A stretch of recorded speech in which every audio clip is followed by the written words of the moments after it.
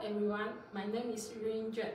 I'm a PhD student at Department of Applied Economics from National Chien University in Taiwan. It is my pleasure to be here and share with you my research finding. I'm going to talk with you about my research title, Analyze the Consumption Demand of Meat and Fishery Products in Taiwan. Due to time constraints, I can only briefly summarize my whole study.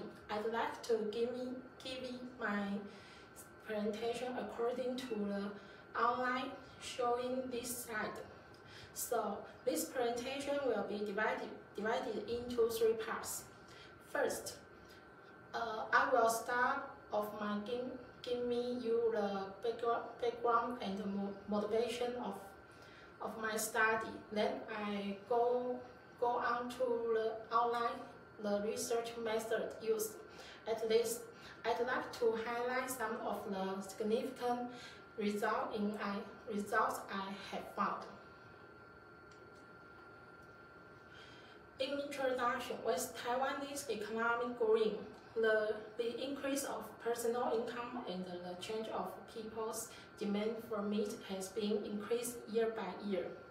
According to the Ministry of Agriculture Food Balance Sheet, in 2017, pork was the primary meat consumed with an annual per capita consumption of 36 kilograms, and the poultry consumption was at 34 kilograms. However, in 2018, poultry consumption increased to 38 kilograms per person annualized, surpassing pork. From 2018, the poultry became the premier choice. In 2021, the annual per capita consumption of livestock and poultry meat was 84 kilograms. Compared with 2017, poultry and beef consumption annual per capita increased by at least 1 kilogram, but pork decreased by 1.08 kilogram. So from the data, it's clear that there has been a shift in meat consumption preference from pork to poultry. Looking at the supply side, among livestock products, pork has the highest self-sufficiency ratio, and the poultry is the supply meat. However, beef relies mostly on import result in a lower self-sufficiency ratio for beef. So, in recent years, Taiwan's preference for meat consumption has gradually changed. Change in the external environment, such as ASF and the removal FMD areas or COVID-19, could all potentially influence change in consumer trend of meat and fishery products in Taiwan. This study, based on the above reason, the motivation of this study led using the first-order differences almost ideal demand system to estimate elastic and to analyze Taiwanese meat price sensitivity and the change in meat demand. The meat demand system includes imported pork, domestic pork, beef, chicken, fishery products, and other meats. In research method, this study used the IIARP model to test the demand elasticity of meat and fishery products in Taiwan. It also used the first-order differences method to estimate the dynamic IIARP model. The first-order differences method has often been used in analysis in recent years. The IIARP model in terms of the budget share as equation 1, and P is the price index, which is defined as equation 2.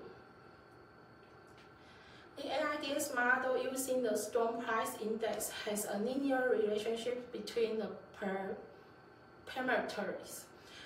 Consequently, equation 3 is referred to as the linear approximate almost ideal demand system model. The AIDS model simplifies empirical estimation, but is also susceptible to theoretical rejections, adding up homogeneity and symmetry. Through the dynamic AIDS model described above, further estimation of consumer demand elastic for each meat is conducted. Manchurian demand system demand elastic is represented by the warm price elastic and the cross price elastic. So I want to conclude my presentation with a few points. This study used the first order differences AIDS model to estimate elastic of Taiwan meats. And the data from the agricultural statistics database of the Ministry of Agriculture and the Ministry of Finance custom import and export statistics. And the sample consists of 36 monthly observation from January 2019 through December 2021. According to Manchurian demand elastic and the expenditure elastic can be divided into three parts.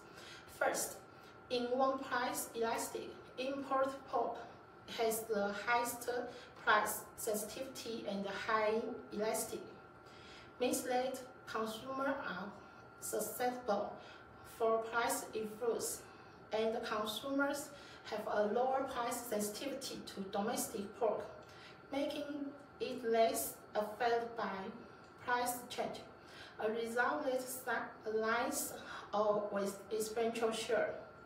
Secondly, in cross price elastic, the impact of beef price on the demand for import pork is the most significant, and the complementary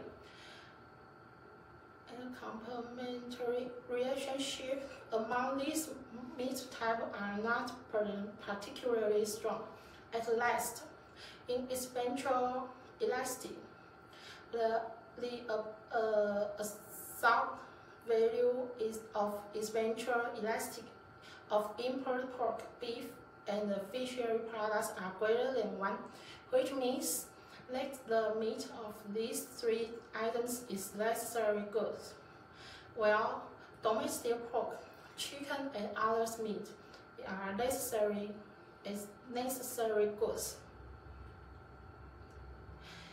In the future, this study can improve if including the import big pigs using repairment and the impact of COVID-19 on demand system.